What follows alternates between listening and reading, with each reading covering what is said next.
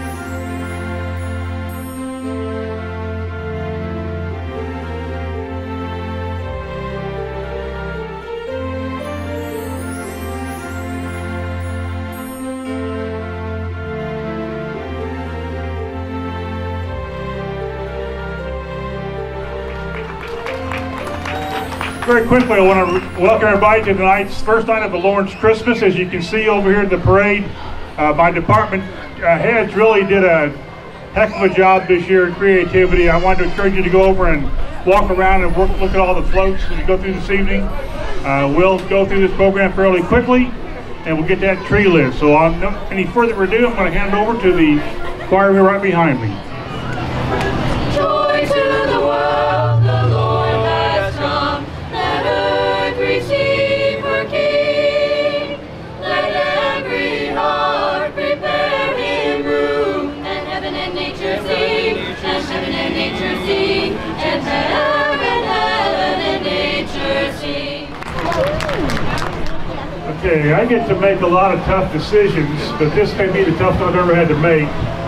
Because number one, the effort put into these floats is pretty amazing. These guys all did this on their own time, after hours, everything donated in there, so it's just amazing what they did. I gotta tell you that this year there is actually going to be a tie for the best float, and I know that's pretty weak.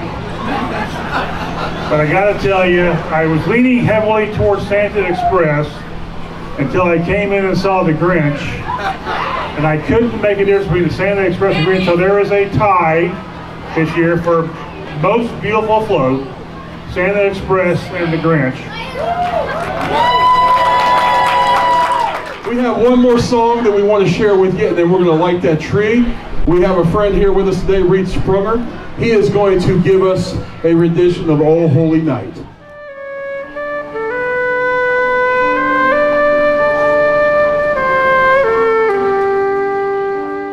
All right, kids, are you guys ready to count this down with us? Yeah. I said, are you ready? Yeah. All right, we're going to count this down from 10. I'm going to give the microphone to Santa.